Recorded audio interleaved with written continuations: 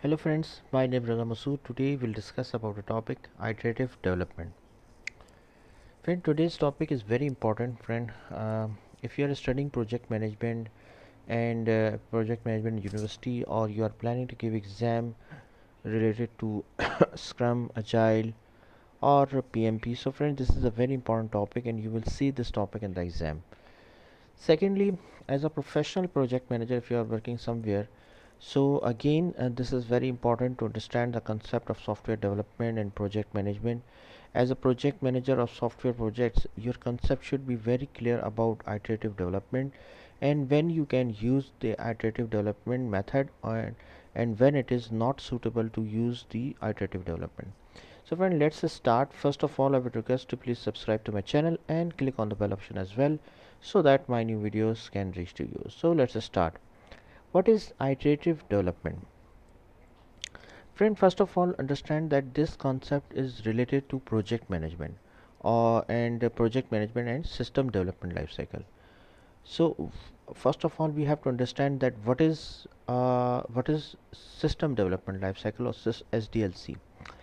SDLC means that, friend, whenever we are managing projects, we use the standard approach of software development, which is called as system development lifecycle, and it says that first of all we have to plan, then develop, then test, and then deploy.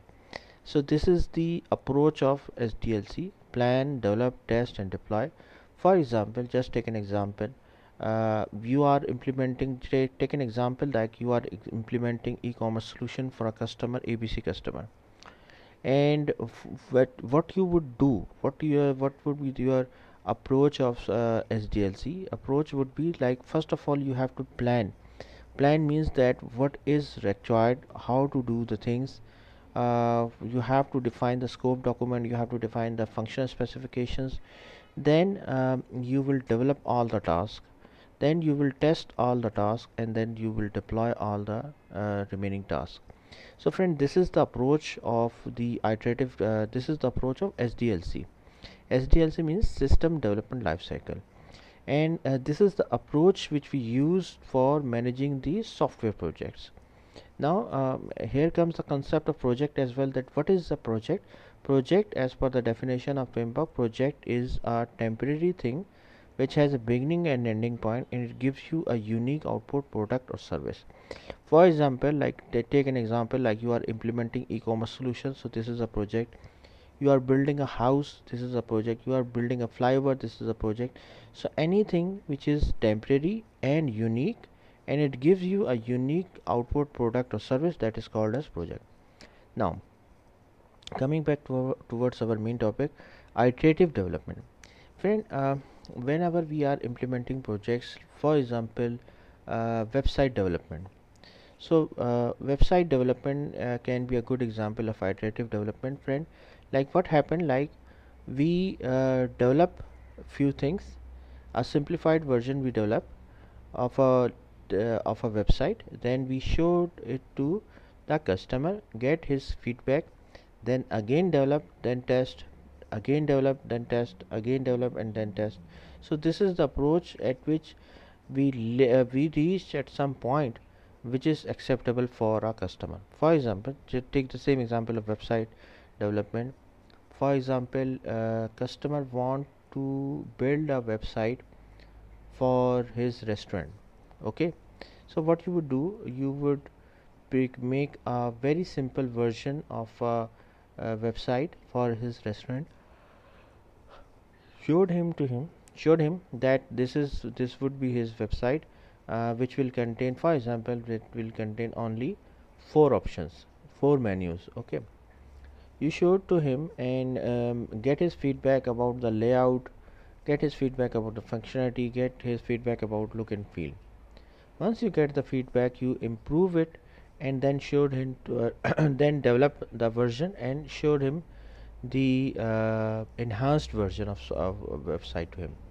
Then again get his feedback of customer, whatever he says, that whatever the enhancement he wants, just note it down, then again develop, then test it, and then showed it to the customer.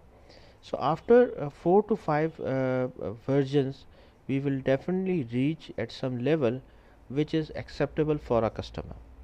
Okay, so this is called an approach. This is called an approach of iterative development. Iterative means, friend, that what you would do, you iteration means versioning basically.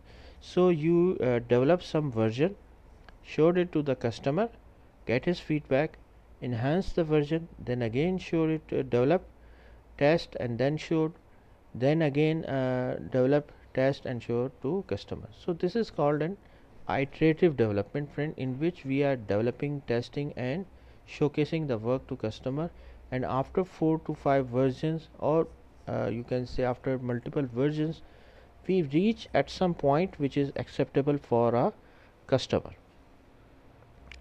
Now, friend, the benefits, what are the benefits of iterative model benefits?